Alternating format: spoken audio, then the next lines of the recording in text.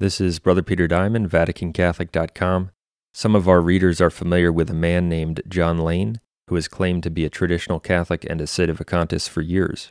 On June 17, 2013, John Lane publicly posted the following statement about Jorge Bergoglio, anti-Pope Francis. It's astounding. Quote, "I don't think I'm a better man than Bergoglio, for example.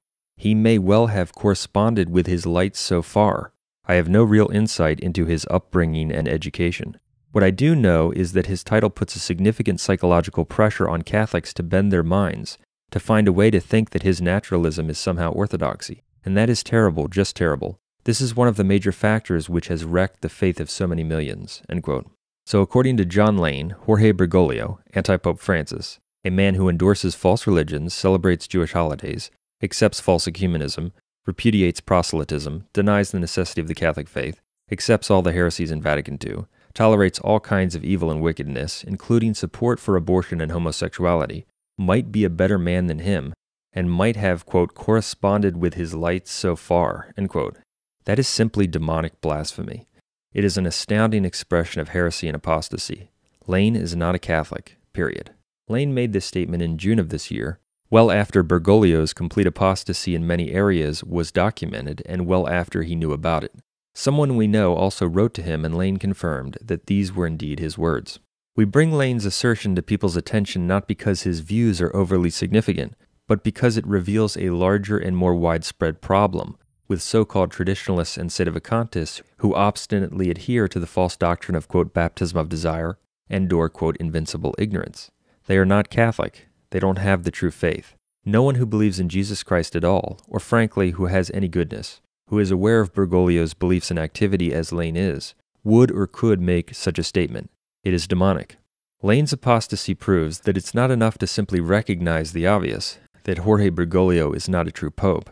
No, if you don't believe in the dogma outside the church, there is no salvation as the church has defined it. And if you don't submit to the church's infallible teaching on the necessity of water baptism when presented with it, you reject the faith and you reject God. The Church teaches that to dissent in one point from Catholic teaching is to reject all faith. Lane has no faith. His statement about the apostate anti-Pope Francis proves that.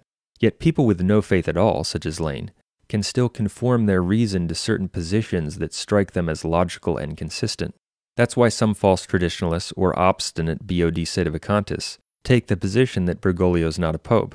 Their reason tells them that such a position makes sense, but they don't have a supernatural conviction that Bergoglio doesn't have the faith and that he's evil, a conviction that someone with the true faith possesses. They simply have an opinion that makes sense to them. Beware of these heretics and the false resistance they represent. In fact, it's true to say that Lane is almost as bad as Bergoglio, for Lane is declaring that Bergoglio is possibly justified and following God's grace in his wicked activity and beliefs. That is, for example, his participation in false worship, his complete failure to discipline anyone under him, his endorsement of false religions, his acceptance of false ecumenism, etc. Lane's statement is satanic and almost unbelievable. So when Bergoglio celebrates Hanukkah with Jews, a mortal sin according to Catholic teaching, he actually might be following God's lights, according to Lane. This is actually to conflate God's grace with apostasy. Since according to Lane, Bergoglio might be following the lights God has given him, that means that God might not have given Jorge Bergoglio, a very well-educated man who has held the high position of so-called archbishop and now, quote, pope, the lights to see that what he is doing is wrong. Even if you exclude all of Bergoglio's heinous acts of heresy with Judaism, Protestantism, Islam, schismatic, quote, orthodoxy, etc., Lane's statement would still be demonic, because it means that Bergoglio's conduct as, quote, Archbishop of Buenos Aires might have been justified and in accordance with God's light and grace. As, quote, Archbishop of Buenos Aires, Bergoglio not only tolerated liturgical abuses, widespread irreverence, and theological dissent, but he allowed supporters of abortion, contraception, homosexuality, etc., to receive, quote, the sacraments without a problem.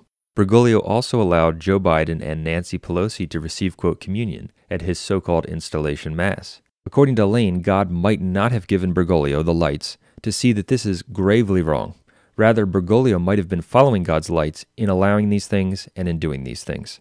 That is blasphemy. Lane is an apostate.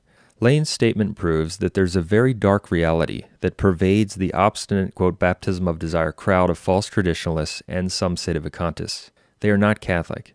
They don't have the faith, and this manifests itself at various times and in various situations. In fact, many of them would look favorably upon an apostate such as Lane.